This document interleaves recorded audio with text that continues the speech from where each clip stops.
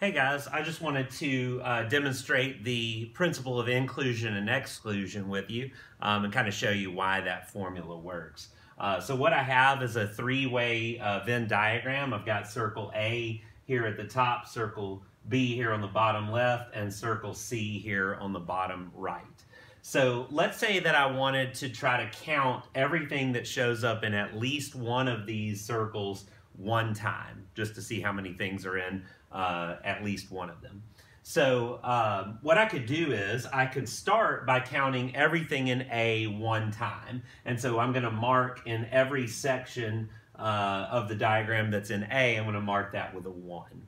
So I'm going to do the same things for B and for C. So if I count everything in B, now these things those have just been counted the first time, but then these right here have now been counted 2 times.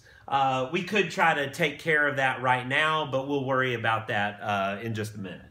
So those things have been counted twice. These things are still good at 1 time. And let's do the same thing for C. So let's see here. This thing in C has been counted once, but then these 2 things have now been counted twice by virtue of being in A and C and B and C.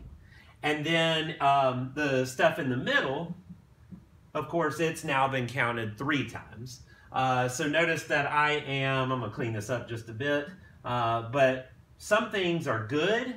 The things out here and this one, those have all been counted once. But then I've double and triple counted certain things depending on where they are in the diagram. So what I'm going to do is now I'm going to back off of these a little bit. I'm going to subtract away some counts. Remember that I want to count everything 1 time. So my goal is to have a 1 in every section. So I'll start by subtracting away 1 time everything that shows up in both A and B. So we're looking for the overlap for those. So of course that's going to bring this down to a 1, and that's going to bring this down to a 2. And then I'm going to do the same thing for A and C. So let's subtract away 1 on each one of those. Now of course they're both 2s, so that's going to take both of those to a 1. And then let's subtract, and actually before we do that, notice everything's good except for this right here. This is still a 2.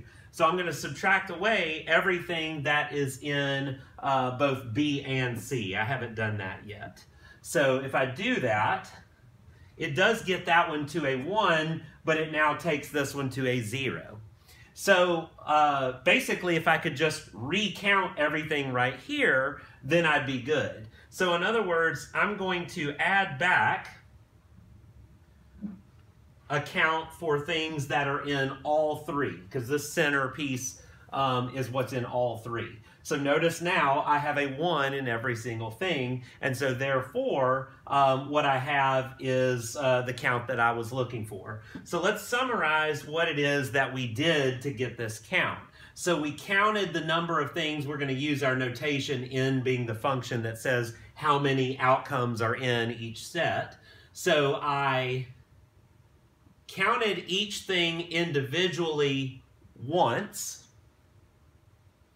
but then I subtracted away all the 2-way intersections once. So A intersected with B, A intersected with C, and B intersected with C. And remember, at that point it got me 1s everywhere except that it also got me a 0 in the middle.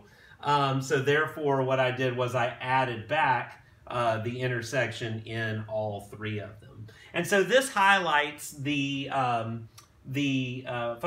principle of inclusion-exclusion for a 3-way set. We've counted each thing in one set once.